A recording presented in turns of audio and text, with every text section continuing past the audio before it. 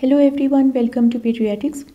Today I will discuss an important ear dysmorphism, low set ears.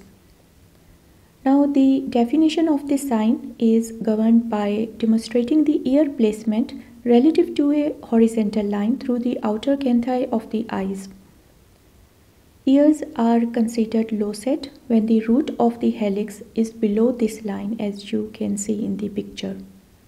Now bear in mind that hydrocephalus, macrocephaly and unusually small but normally shaped ears distort the normal relative proportions between these anatomic features, resulting in low set ears.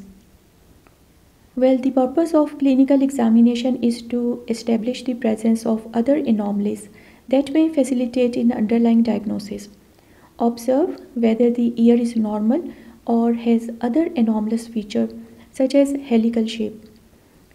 Now, following are 5 common genetic syndromes in which low set ears are frequently encountered. Number 1, Noonan syndrome.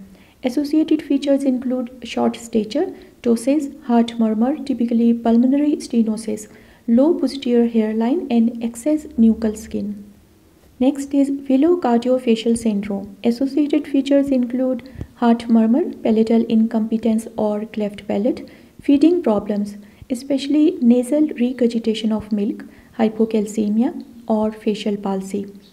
Third is Smith-Lemli-Opitz syndrome. Associated features include hypospadias, 2 or 3 toe syndactyly, ptosis, microcephaly and developmental concern. Number 4 is Rubinstein-Taybi syndrome. Associated features include microcephaly, characteristic nasal configuration, that is septum extending below the ala nasi, and broad thumbs. And the last is Pina-Shockier syndrome. It is an autosomal recessive syndrome. Associated features include joint dislocation or restricted joint movement, pulmonary hypoplasia. Now, early diagnosis is important in this case because neonatal death frequently follows. Okay, thank you. Please subscribe.